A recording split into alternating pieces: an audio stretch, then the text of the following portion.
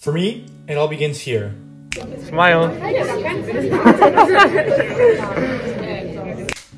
In the classroom. That's right. That is where taking notes, studying, everything academic related starts. We have a 75% mandatory attendance, so I have to be in the classroom. And if I have to be there, I might as well pay attention to the teacher, read the slides, and take notes. Hey guys, my name is Emiliano, and in this video, I'm going to talk about how I take notes and how I study. These are two very related things for me personally, and they're also things that are very, very important for me as a med student. Anyway, let's start off with how I take notes. How I take notes is very simple, and it starts in class with what the teacher is saying and the resources they provide. It's the slides the teacher provides and the teacher themselves. This right here was one of the presentations that we covered in class today. And on this side, you can see how my friend takes notes. She just writes out a summary of what the slides say. She's basically copying and pasting from the slides onto her Notion page. And this, on the other side, is how I take notes. Now you can see this is a little bit different. You might not have come across it before. And what I'm doing right here is making questions from the slides. Not writing down exactly what it says, but I'm making questions. This is a bit more challenging than just transcribing slides because you can't simply copy paste. You have to read the slides and listen attentively to what the teacher is saying, and then formulate in your head a question that makes sense and then write out the answer. But this is really, really good because it's a way of already engaging with the content that is outside of just reading it off your computer or off a textbook or anything. And that leads to better understanding and better retention in your brain later on. Honestly, by now, I think it might be quite self-explanatory how I study or how it appears that I study, but don't be fooled, it's not that straightforward. For example, it takes me 2 months or 59 days to cover one lecture or one topic. Let me break down how that is. The technique I use is called active recall, and basically it involves trying to recall information from your head rather than trying to cram information into your head. It's the difference between asking yourself questions or doing past papers and reading a textbook or highlighting in order to get the same information into your head. One is about drawing information from your head into the outside. The other one is trying to put information from the outside into your brain. And that's a really key difference. But that's not the reason it takes me 2 months to get through a lecture. It's because I use this other technique called spaced repetition, which is basically engaging with the content that you're supposed to be learning over a prolonged period of time for two main reasons. The first one is so that you interrupt the forgetting curve, and that means that you don't forget it. The second one is that you interrupt the forgetting curve. The first one is to interrupt the forgetting curve, which means that if you study it every once in a while, you won't forget it. The second one is to change the location of where that information is being stored. We're changing it from our short-term memories to our long-term memories. And I engage with content 4 times after I write up the notes. And that is the day after, 7 days after that, 16 days after that, and then 35 days after that. So those days all add up to 59 days. And that's why it takes me 59 days to review a topic from start to finish and to move it from the short-term memory of my brain to the long-term memory of my brain, where it will hopefully stay until the exam. And that's basically how I organize my grand scale studying, so to speak. Not the nitty-gritty, I'm gonna show you that in a second, but that's how a big sweeping overview of how I study looks like. First of all, as soon as I finish taking my notes in class, I add my page containing all my notes to the 1-day column on my Notion page.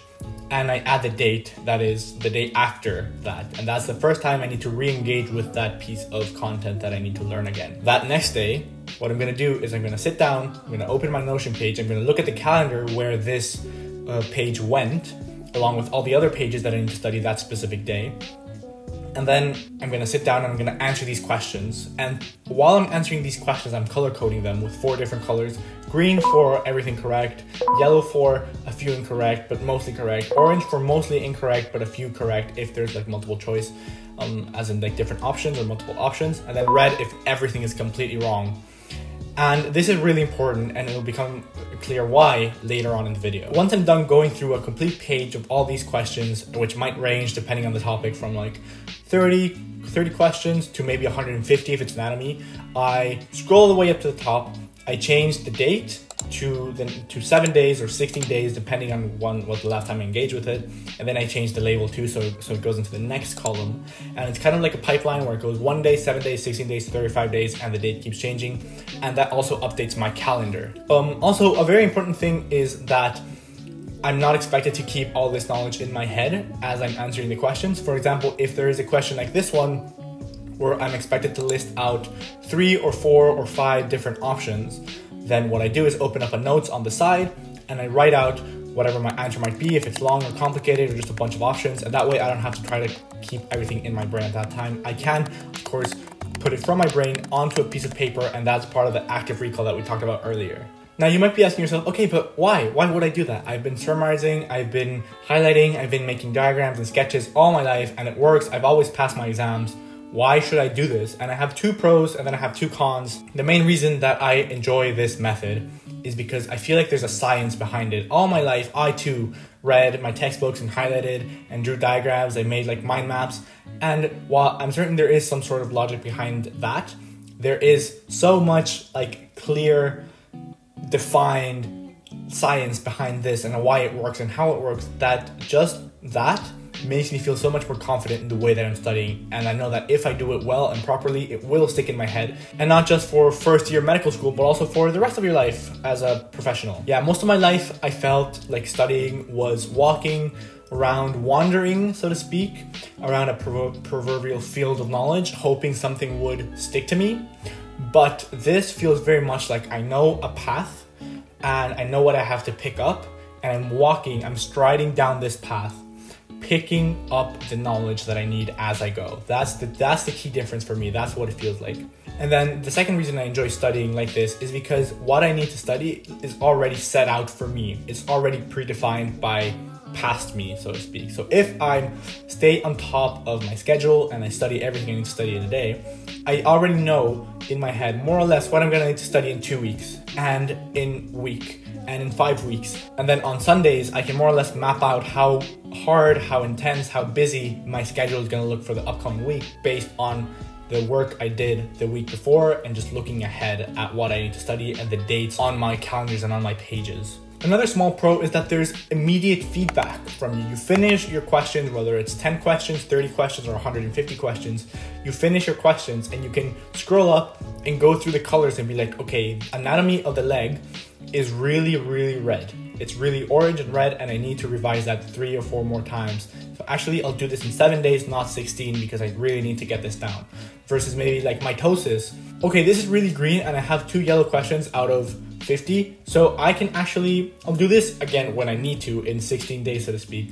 But I'm really fine with this, and I don't have to study this as intensely as maybe the leg, right? And then at the end, when exam time comes and you really need to study, what you can do is skim through all of your anatomy lectures or all of your like biochemistry lectures and see what is the predominating color that you see to give you like a sense of how prepared you are, but also go through like the specific topics and be like, okay, glycolysis is really green, so I can study glycolysis less than maybe I need to study the Krebs cycle, which is really orange and yellow, so I'm really not sure about that. So I really need to study that. And that's really helpful. I already have a study plan laid out for me based on my strengths and weaknesses throughout the entire semester, which is really, really nice. Now moving on to the cons, there is a couple of cons that I can name. Mainly it's the fact that it can pile up in unpredictable ways. Some days might look like this, but other days might look like this. And honestly, that it's really rough when it gets to this point because it is a lot of work. You have to remember that for me, each of these pages is at least 2 hours of actual physical class, so it can be very draining. And the reason this happens is because every 24 days or so, you'll get a bunch of lectures at the same time, and that means that you're dealing with 3 days worth of lectures in one single day.